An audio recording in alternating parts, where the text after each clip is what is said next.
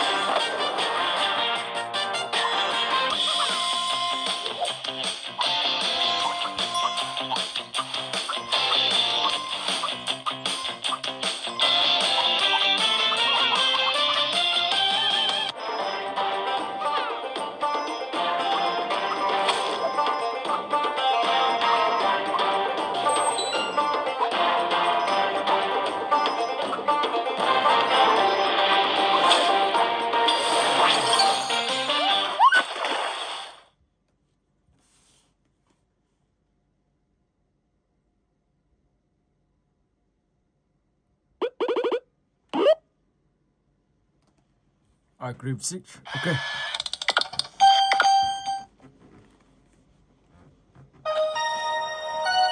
I think I need a plan.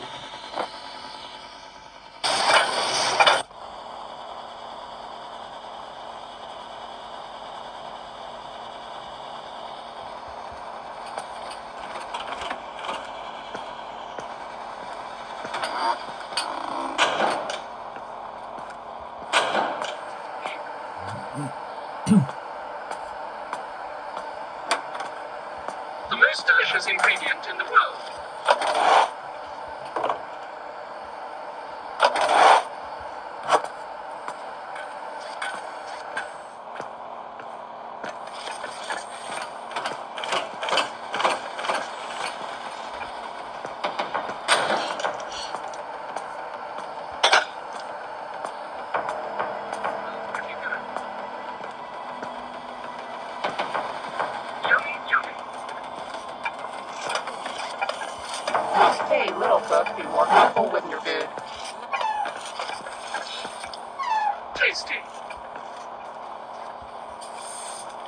I think it smells pretty good.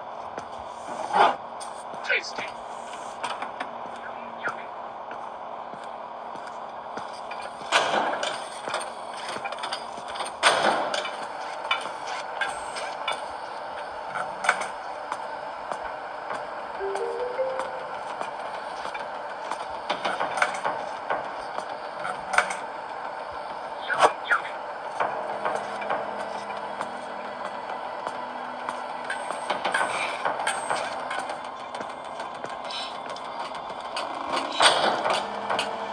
Let's go. I think it smells pretty good. Khi bạn lắp này vào thì các bạn sẽ mở cánh cửa ra. Trong này thì mình sẽ có một bức ảnh. I'm going to keep checking the cooks. Tasty. Tiếp tục làm nhiệm vụ trong này. I think it smells pretty good.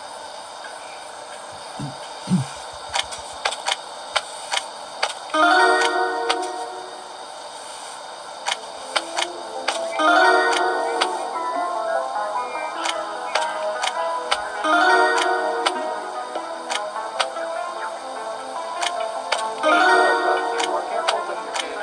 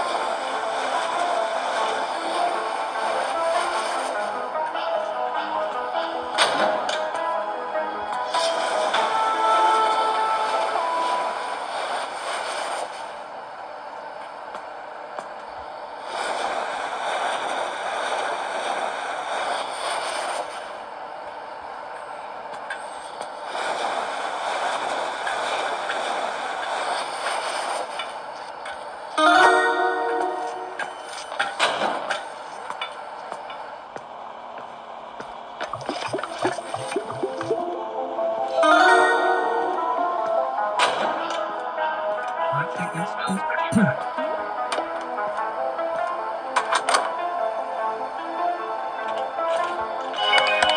Charlie.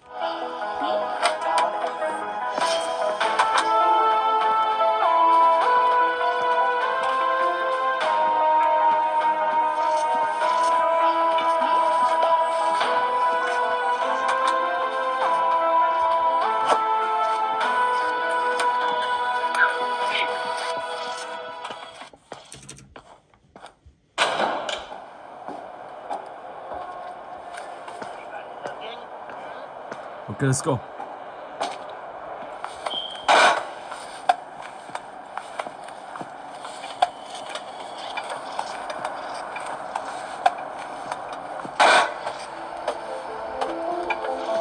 Sau đó thì mình sẽ đi tìm bức ảnh.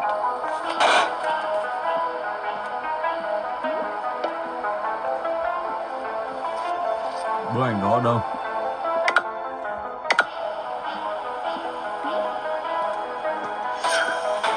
Đây rồi. Tiếp theo, bức ảnh tiếp theo.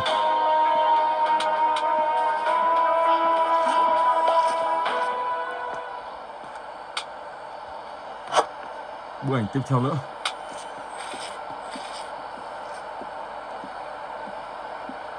Không biết đến bức ảnh cuối nó là cái gì.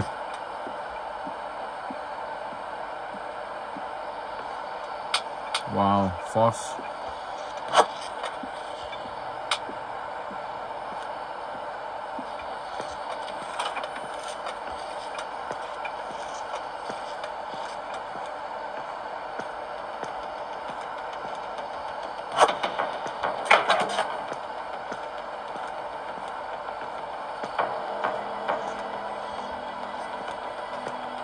Ở đây các bạn sẽ quay lại gặp anh chàng Smile và nhờ anh ta chế ra một món đồ để bẻ khóa cái căn phòng vừa rồi.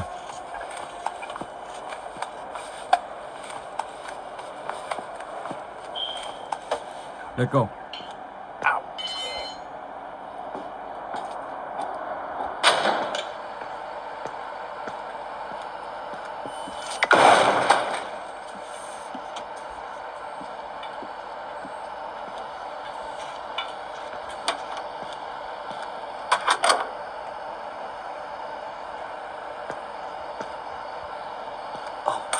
A rebel padlock. No problem.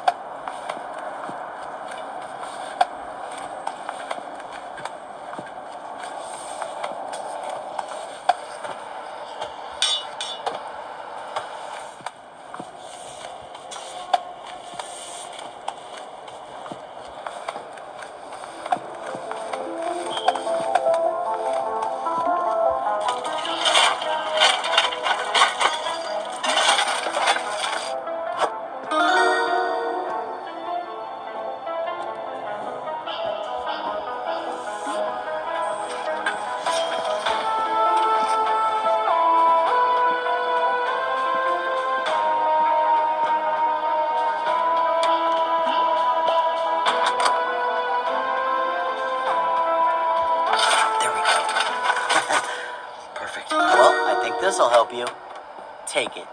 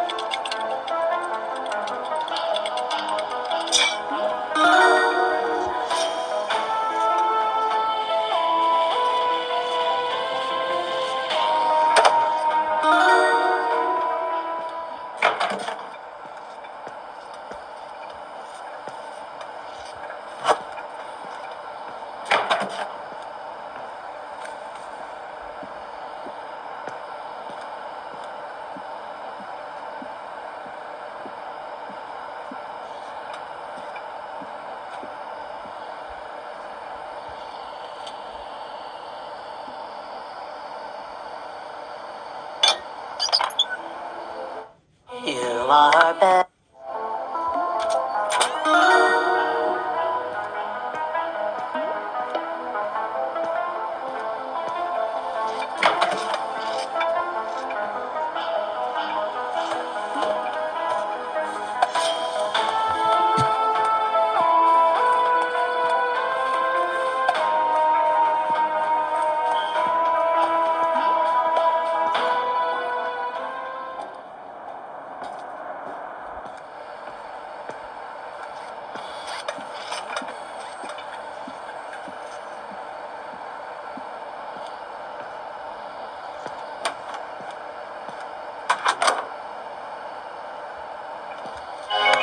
Yes, I'm on it. Yummy, yummy.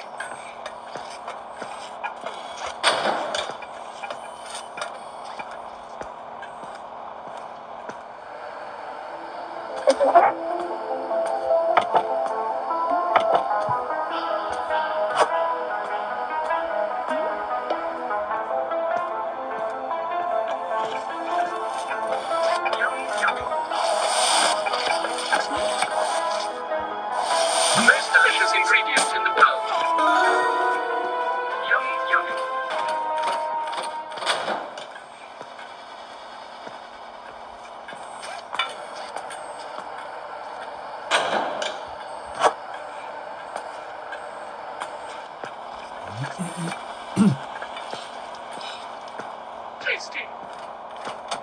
I think it smells pretty good. I'm going to keep checking the cooks.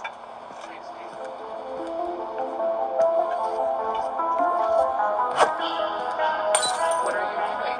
Don't ever mix the ingredients wrong. What are you doing? Don't ever mix the ingredients wrong. Yummy, yummy.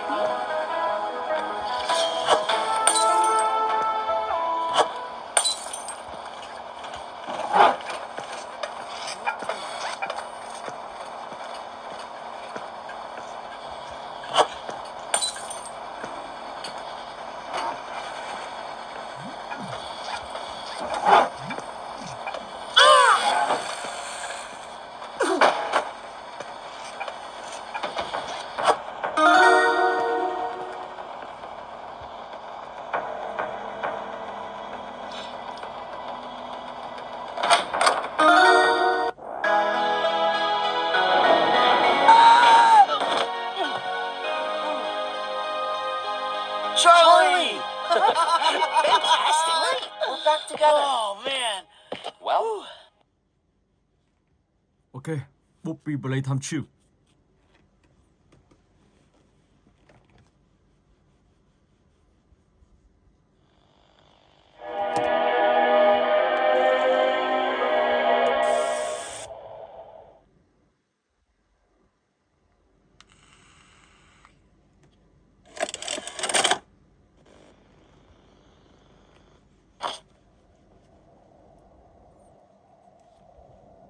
Phần 1 tới game này đó là các bạn đã gặp Bobby ở trong này. Ở phần 2,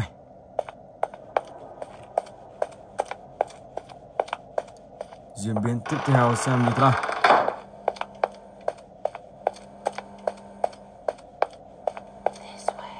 This way. Wow.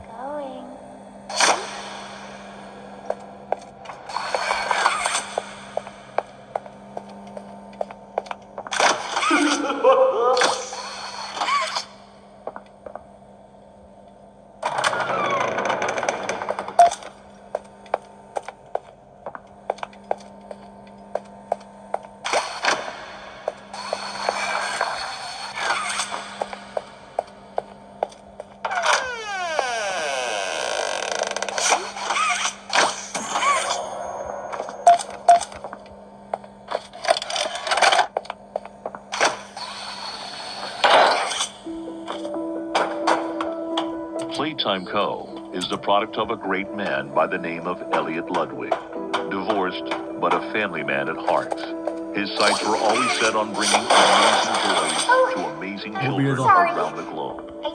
Ludwig spent countless hours in the factory, working overtime relentlessly in an attempt to continuously innovate and surprise. In the 1960s, an unfortunate family death had pushed Ludwig down to his lowest. But with so much ambition, he rose back up and continued to fulfill his vision for the Playtime Co. factory. Ludwig could never be content leaving a project unfinished. But just how did one man come to create such an astounding empire? How did he manage to stay determined even after suffering such a tragic loss? It all began in the fateful year of 19... It's a Coke, and I have it.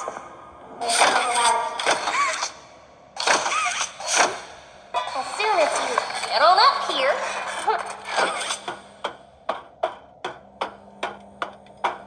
Hey, I'm up here. I see you. I should be able to follow you through the vents. This way.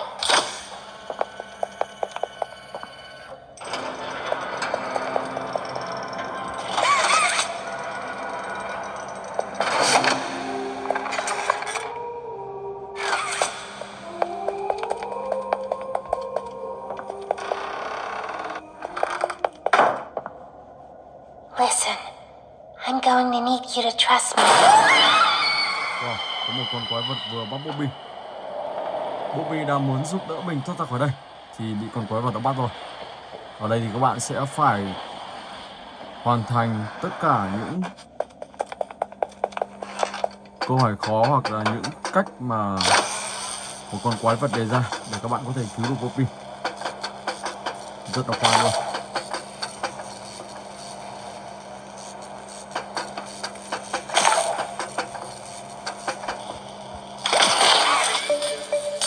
Rồi, đường điện đang hoạt động. Có lúc này thì các bạn có thể đi được đường này khi cánh cửa đã mở ra.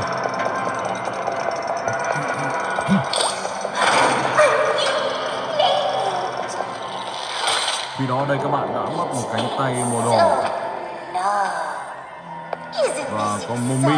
Đây là Mommy. Bắt đầu Mommy rồi. Mommy heard that Miss Poppy was going to just give you the train code to escape. Now, how is that fun? Instead, why don't we make a game out of it? The game station is still working. It will be just like old times. And if you win all 3 games, I'll give you the train code. Mommy loves that idea, Poppy. Oh, you're going to have so much fun. Head to musical memory, and Mommy will get things started. Obey the rules, or I'll tear you apart and eat your insides while you're still alive.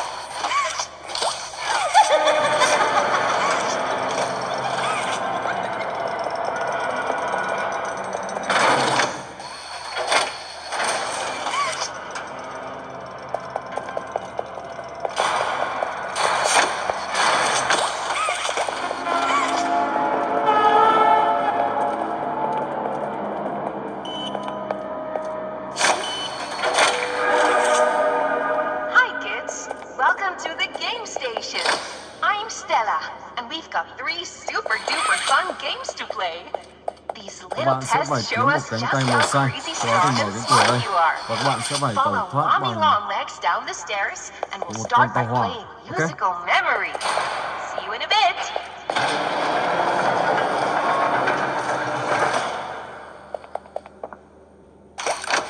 I know when your birthday is. June 28th.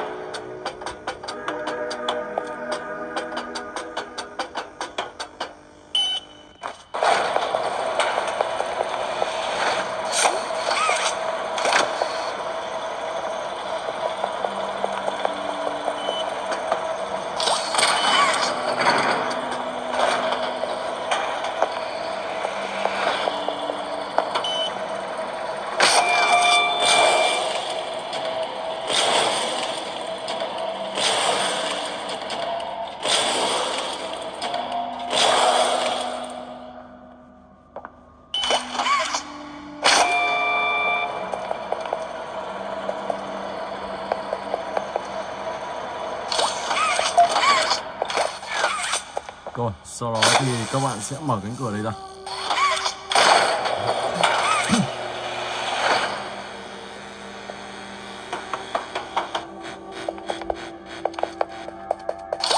Make a wish.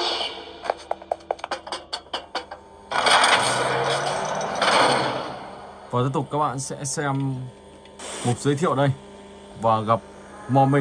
Sau đó thì các bạn sẽ trả lời câu hỏi trong Welcome lúc to musical đó thì memory. các bạn sẽ tiếp tục tiến tới tiếp phần tiếp theo. This Ok. advanced memory and cognitive recognition Và bây giờ thì mình sẽ chuyển sang game thứ tư.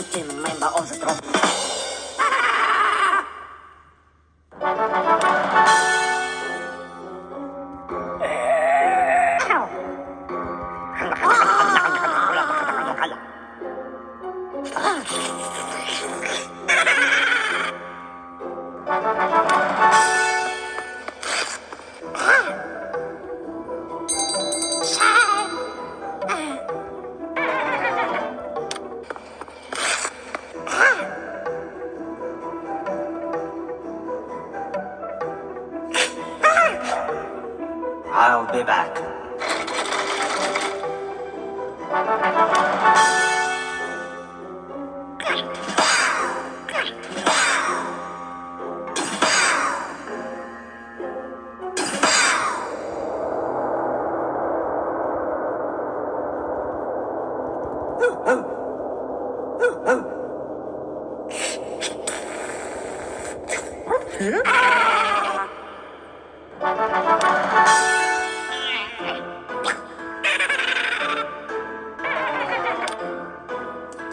I'm back.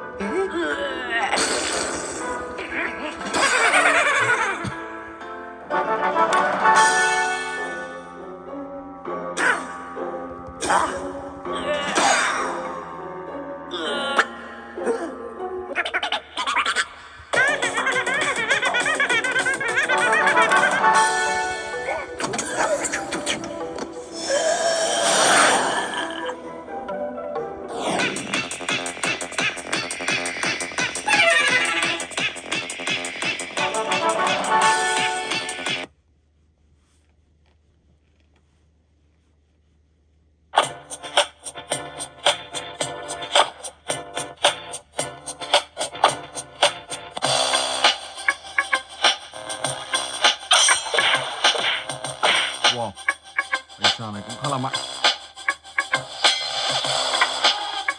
Thắng rồi.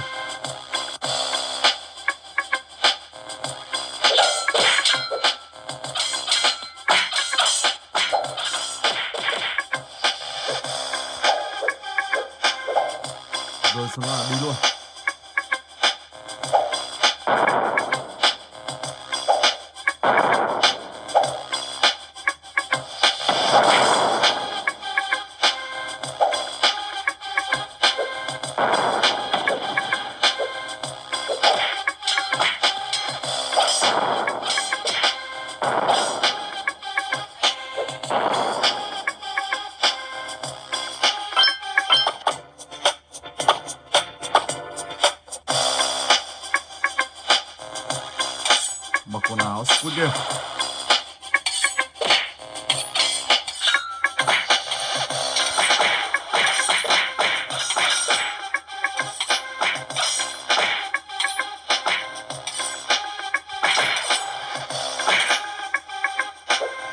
Thắng rồi, ok.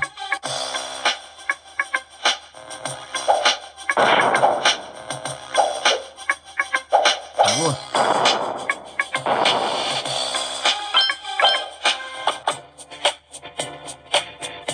Rồi vào tới gần thứ 6, Tank Hero.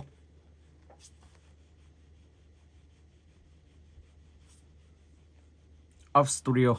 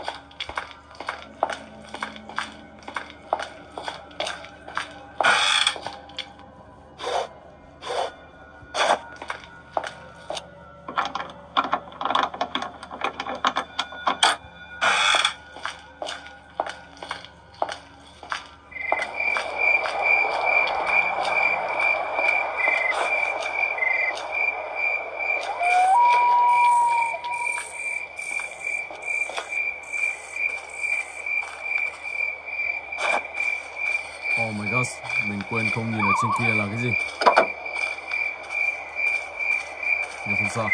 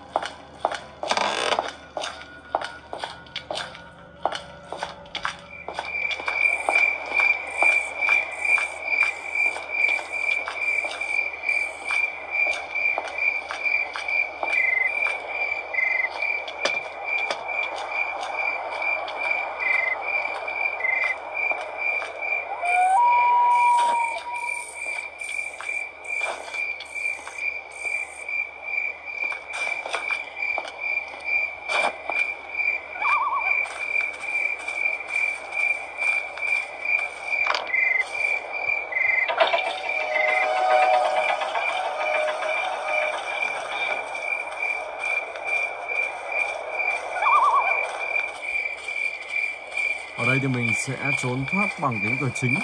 Trong tựa game phần 3 này thì có hai cách trốn thoát. Cách trốn thoát thứ nhất đó là các bạn có thể trốn thoát bằng con tàu ở dưới tầng hầm.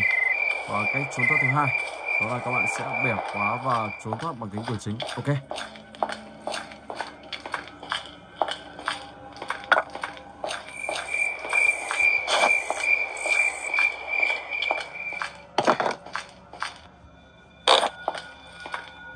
Rồi tiện thì mình sẽ phá ở đây xem có gì không.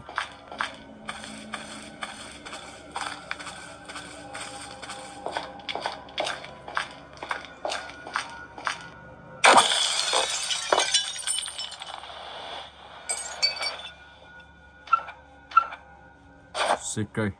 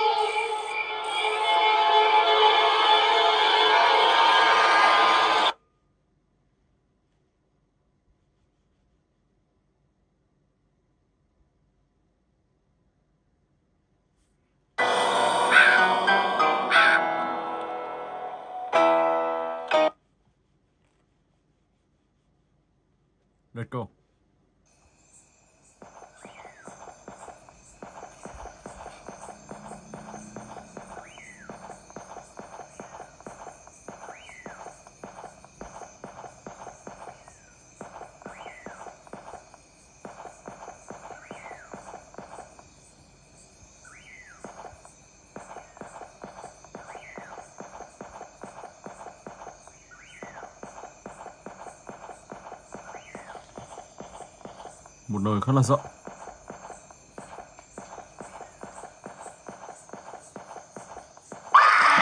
Oh my gosh.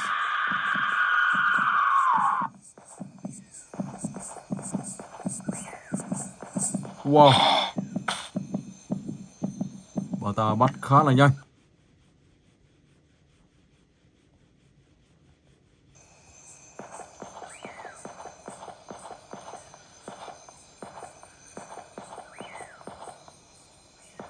Cái anh nhảy có vẻ đi nhanh hơn.